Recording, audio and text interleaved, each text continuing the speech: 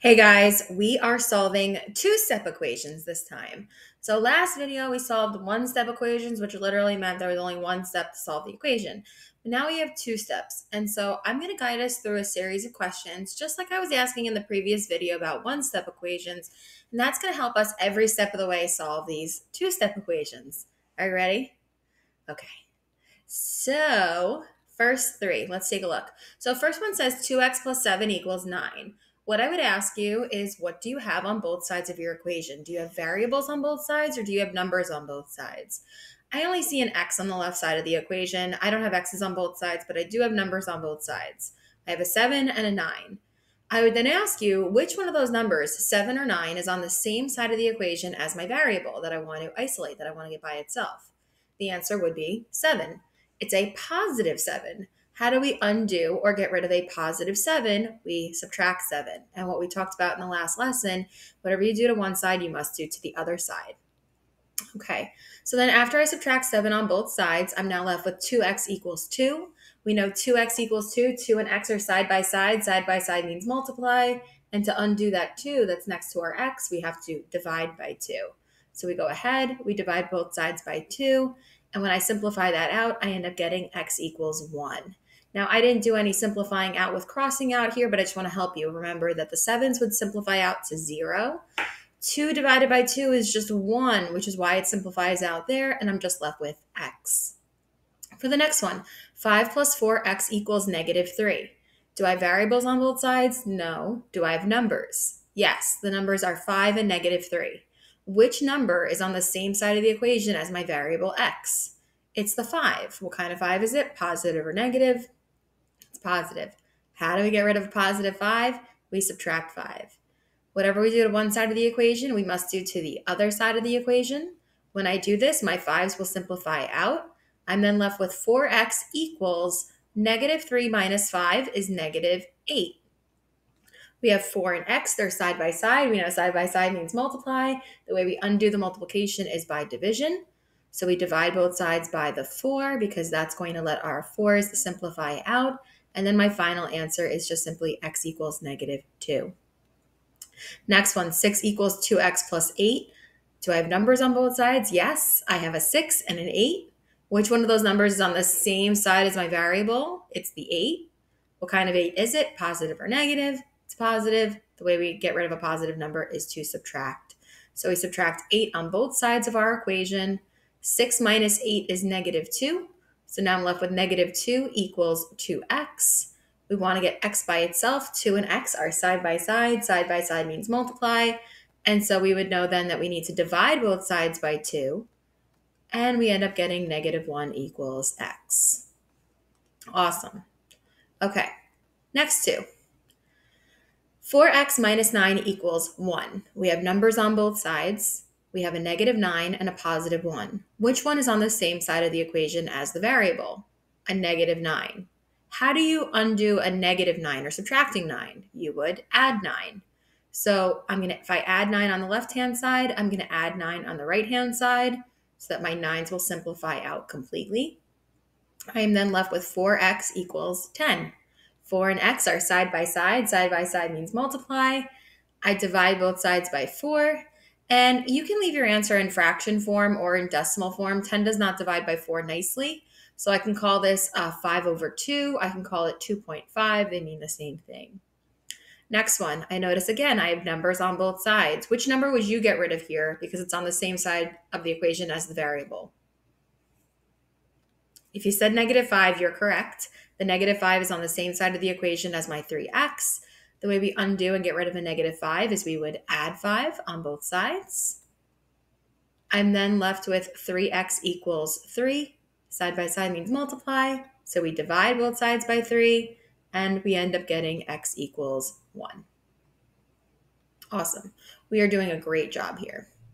Next one, 4 equals negative x minus 7. Do I have numbers on both sides? Yes. Which number are you going to get rid of here?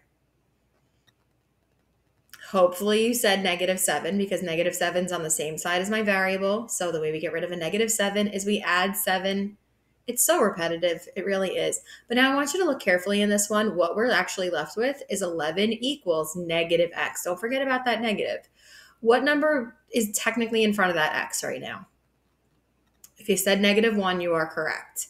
We don't want negative x, we want positive x. So what we do is we either multiply or divide both sides by a -1. What will happen there is that a negative divided by a negative leaves me with a nice positive. And then over here on the left, 11 divided by -1 gives me -11. Okay, next step. Do I have numbers on both sides? Yes, we see that it's happening in every problem. It's not a coincidence.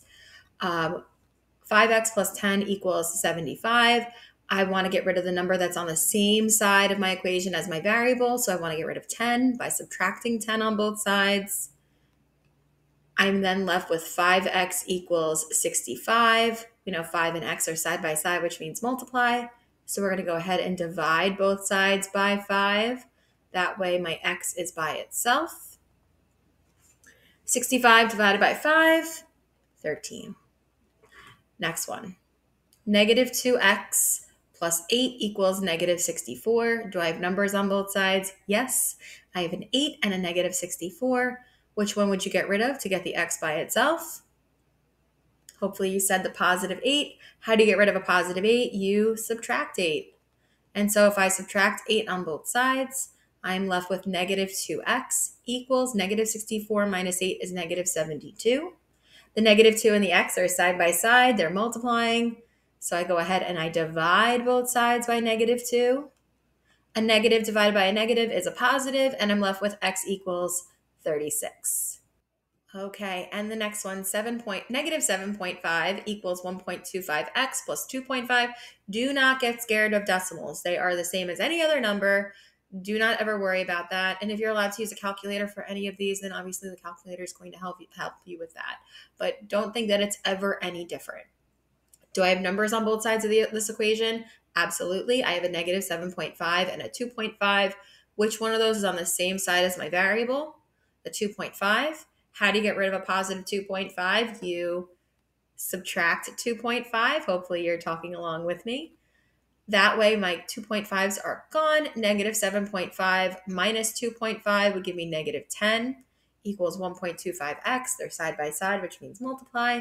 I go ahead, divide both sides by 1.25, and I end up with -8. Awesome, guys. All right, next step.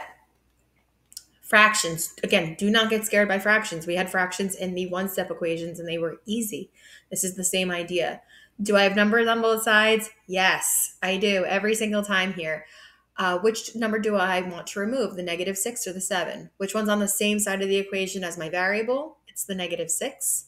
How do you get rid of a -6? You add 6. So +6 plus 6. I then end up with x divided by 4. Remember, fraction means division, equals 13.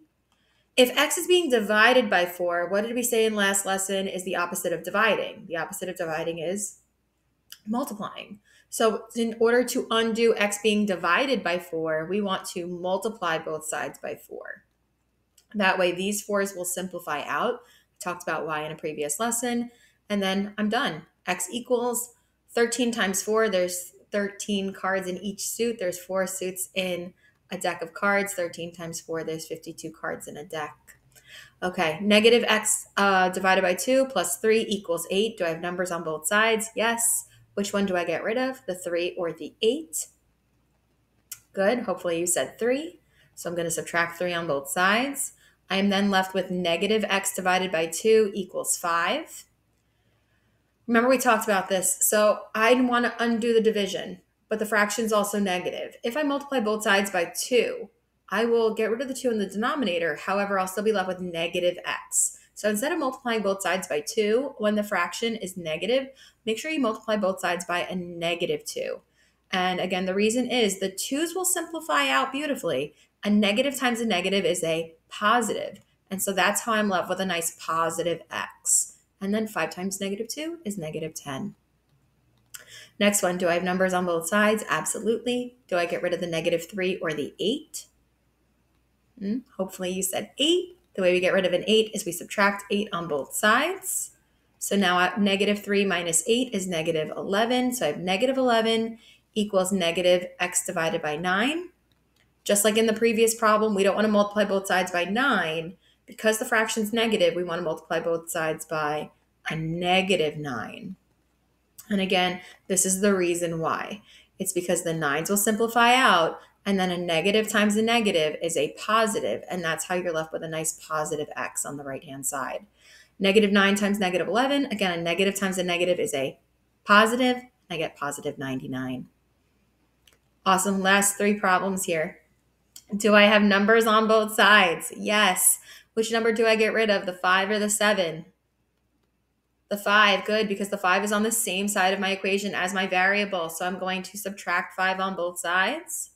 I am then left with 3/4 x equals 2. Talked about this in the one-step equations video. To undo 3/4 in just one step, we multiply by the multiplicative inverse, which is just the reciprocal. So all I do is I multiply both sides by the reciprocal of 3/4. The reciprocal of 3/4 would be 4/3. And so if I multiply the left-hand side of the equation by 4/3 and the right-hand side of my equation, the simplifying here is awesome. These 4s will simplify out beautifully, and the 3s will cross-simplify out beautifully. And so I'm just left with x equals, remember you take your number 2, you multiply it by the numerator, 2 times 4 is 8, and I end up with 8/3 as my answer. Next one, what number here would I get rid of on both sides because it's on the same side as my variable? Hopefully you saw that we want to get rid of this -4 or -4, so we're going to go ahead and add 4 on both sides. We are then left with -1/2 x equals 12.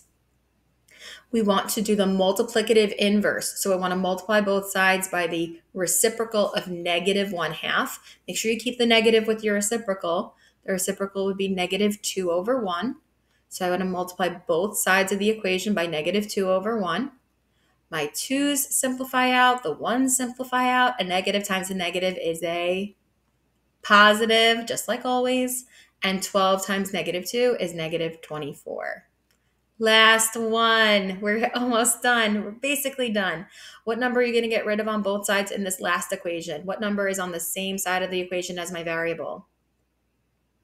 Hopefully you said 2, so let's go ahead and subtract 2 on both sides. -2 minus 2. I am now left with -7 equals -2/9 x.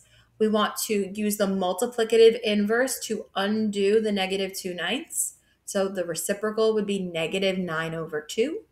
That's what I'm going to multiply both sides of this equation by. Again, the reason is the 2's will cross simplify, the 9's will cross simplify, a negative times a negative is a nice positive. And then over on the left, first of all, a negative times a negative is a positive. And then I do 7 times 9. 7 times 9 is 63. And 63 divided by 2 is 31.5. Or I could have just simply left it as 63/2. I hope this video was helpful. Thank you so much for watching. Bye.